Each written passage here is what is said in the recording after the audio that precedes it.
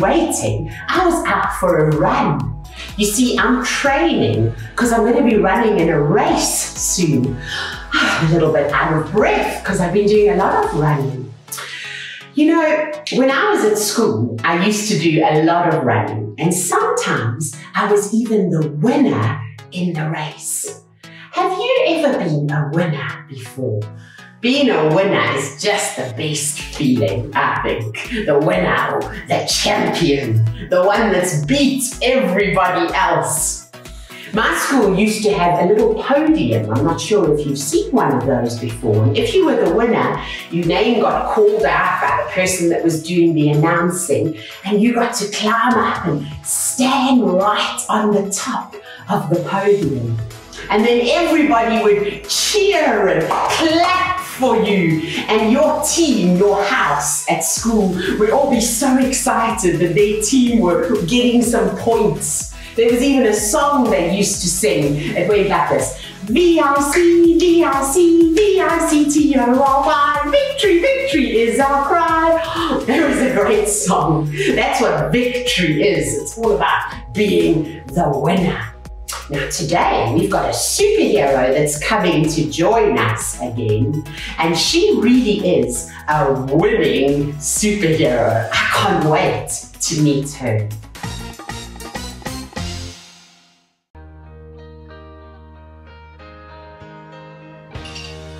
Hi, I'm Champion. I never used to be called that before, but the other superheroes started calling me that because I always win. When we have superhero races, I am the fastest. In the pool, I swim the fastest. And at hockey, I score most goals. And at high jump, I jump the highest. My bedroom is full of medals. I have the victory. No one ever beats me. I am the winner. I am champion. Oh, wow. It must be wonderful being Champion, the superhero. Imagine just winning all the time. Everything that you ever do, you're the winner. You're the champion. She's really had a lot of experience with victory. Victory means winning. It means beating everything else. It means coming out on the top, being the best at whatever's going on, overcoming everybody or everything else. Now, you know, for me, I'm doing a little bit of running at the moment. But you know, for me, even if I ran for 3 hours every morning and for 2 hours every night, and I did all my exercises and I ate all the right food, I probably still wouldn't have the victory in the race when I run it. I'm a bit old and a bit fat for that now. But there's good news for me and for you.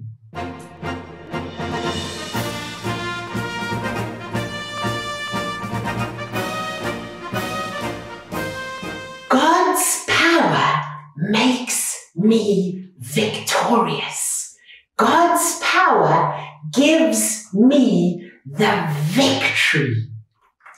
Now, you know, I believe in Jesus. I believe that he's real. I believe that he's God. I believe that he came to earth and he died and then he came alive again. And I've asked Jesus to forgive my sin and to come and live in my heart. I've said to him, Jesus, you can have me. I'll live my life for you. And so I know that Jesus lives in me, and so God's power is in me. And so I know that I can have the victory. I can be victorious because God's power is in me. I want you to get up on your feet now so that we can sing and celebrate God's power together.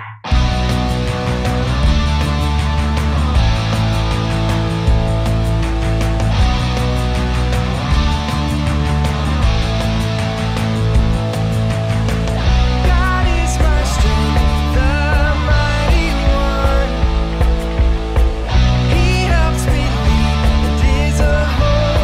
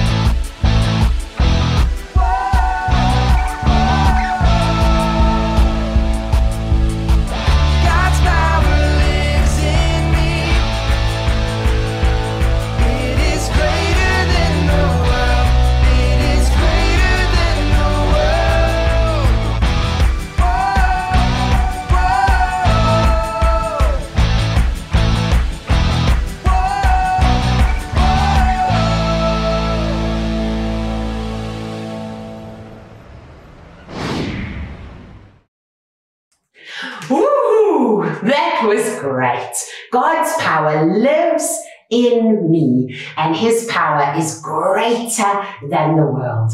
His power gives me the victory. Every week we read something from the Bible to show us something that heroes need to know. And this week it's important that heroes know this. But thanks be to God who gives us the victory through our Lord Jesus Christ. God has given us the victory because of Jesus. Now, I need to explain something to you about that. I've explained to you that I've got God's power in me, and that verse tells us that God's power gives us the victory in lives. But, and this is a big but, that doesn't mean that every time I run a race, I'm going to win. Or every time I swim in a gala, I'm going to win. Or every time I play a soccer match, my team's going to win. And I'm going to be the champion at my ballet competition. Those things are nice, but the victory that it's talking about is actually a victory over much more important stuff. It's nice to be the winner in a race, but God wants us to have the victory over much more important stuff. Now, I've asked some of our kids' church team to tell us their experience, to tell us about something that used to beat them, that used to be in control of them, and how God's given them the victory. So sit back and listen to these wonderful real-life stories. Hi boys and girls, how are you? Hope you're having a lovely day, and I hope you're enjoying seeing your friends again. Today I want to go over something that I think we all need to conquer in our lives, but in the right way, and that is worry. This has become such an easy thing for me to just forget about because I have God on my side. Now in the Bible, it tells us that we need to cast all of our worries onto Him. I know school's tough and everything else in the world is very confusing at the moment, and worry is something that we're all struggling with. But you know what? Pray, get down on your knees and cast it all to God, because He is listening. He's got you. He's holding His hands around you right now and telling you that it's going to be okay. So never worry. Don't fear, because God's near. Bye. Hello everyone. Well, my testimony is that as a younger person, I liked stories. So much so that I needed to have the better story. And so I would catch myself lying to make my story better. And this is something that God challenged me on. He said that we shouldn't lie. And He's really helped me to just simply tell the story as it is now and not have to add anything on to look better. Thanks, Jill. Hi guys, it's Auntie Bianca. I just want to tell you the victory that I had that I asked God to help me with. I have a really bad temper. So I get annoyed very fast when I need to do something and people interrupt me, or when I try and work and people are very loud. And I've asked God to just give me the patience and to guide me so that I don't lose my temper too fast with people.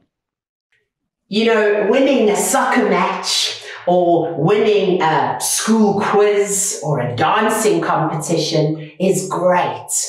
But there's much more important things that God cares about. You see, God wants us to become more and more like Jesus. And so He wants us to beat all the bad habits and all the things that are controlling us in our lives so that we can have the victory, so that we can be winners. I wonder, what do you need the victory over?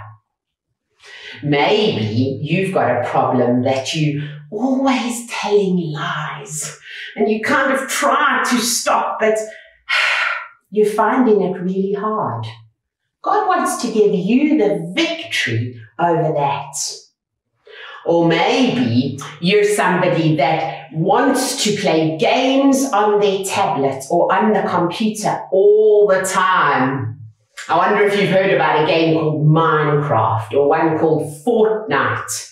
There's something about those games that seems to make children, especially boys, I think, want to play them all the time. And so all the time when they're awake, they're thinking, I just want to play the game, I want to play the game, I want to play the game, I want to play the game.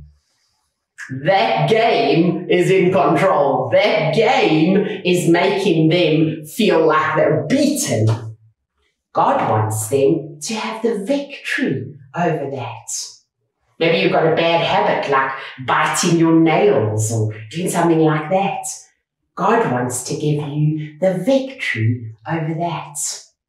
God's victory can help us to beat all the sins and all the bad things in our lives, just like those stories we heard from the other people in the kids' church team. I've also got a story that I'm going to tell you now, and it's a story from the Bible. And it's about a guy who really was, I think, one of the meanest, cruelest, most horrible, unkind people that ever was. And God gave him the victory over all of those really bad habits and really bad sins. Listen to this story from the Bible.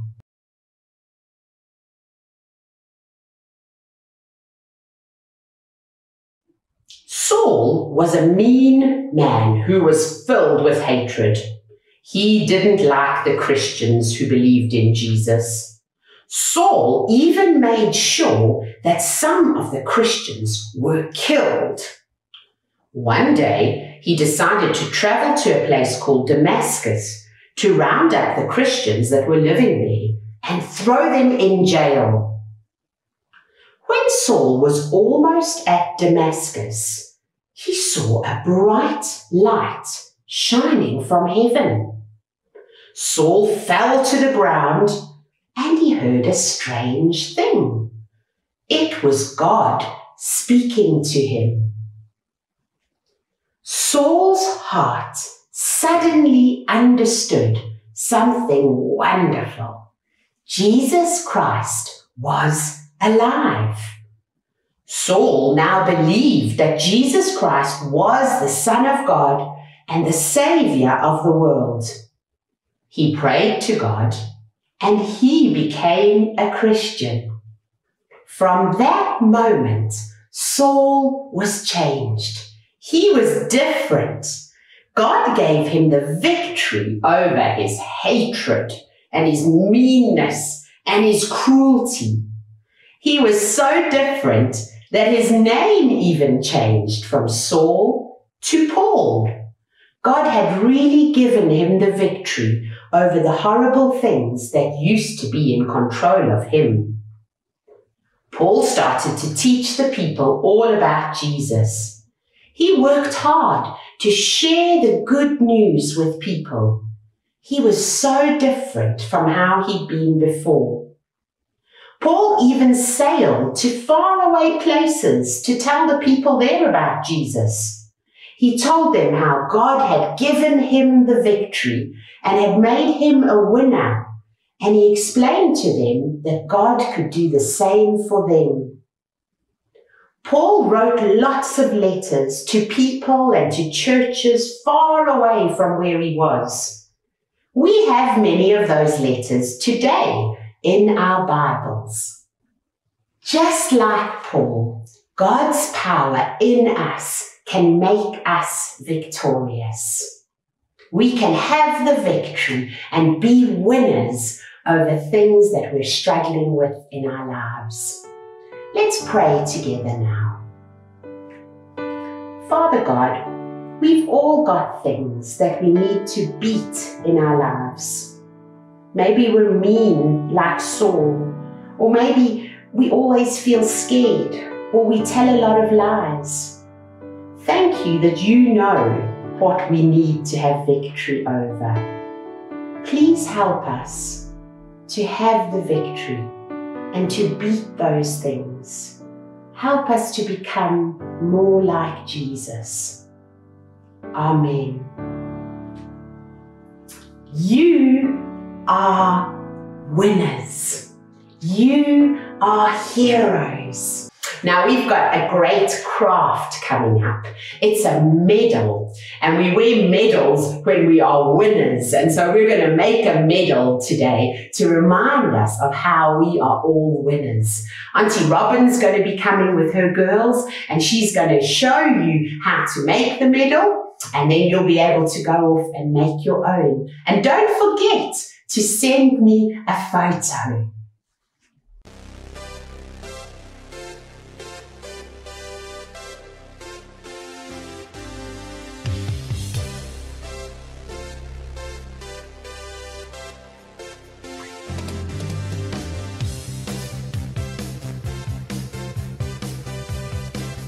Hi everybody, my name's Robin and these are my girls, Amber and Kara. Say hi.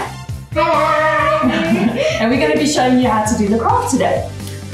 This is what we're going to be making, a beautiful medal. So I think, Kara, you can wear this while we are busy. There we go. Look how awesome it looks. Okay, so first thing you're going to do is you're going to take your little piece of foam and you're going to use your cup to trace a nice circle on there for the medal. So, Ams, do you want to do that? Trace the...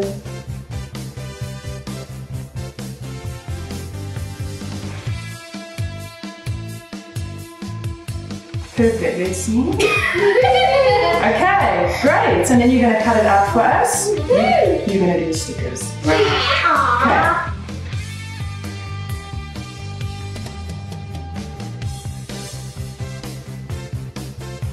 Perfect, show them how it looks. Cool. Then you're going to take your stickers, and Kara, you can do this bit. You can decorate your, you can actually decorate it all the way around the edge so that you've got space in the middle to put your big number 1. So, Kara, you take your stickers, decorate your medal.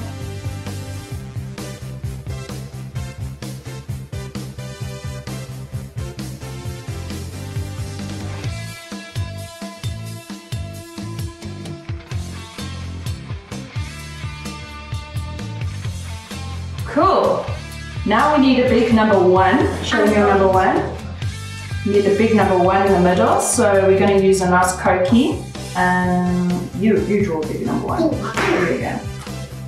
Draw a nice big number 1, a thick number 1. Wait, I'm going to put it on.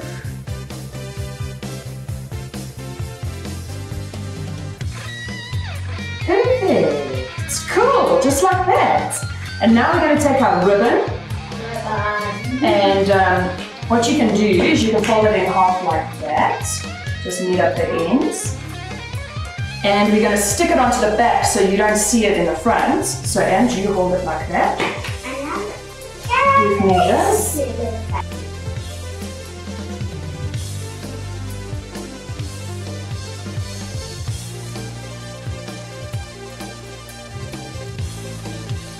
And there it is. Here we go. Say bye everybody.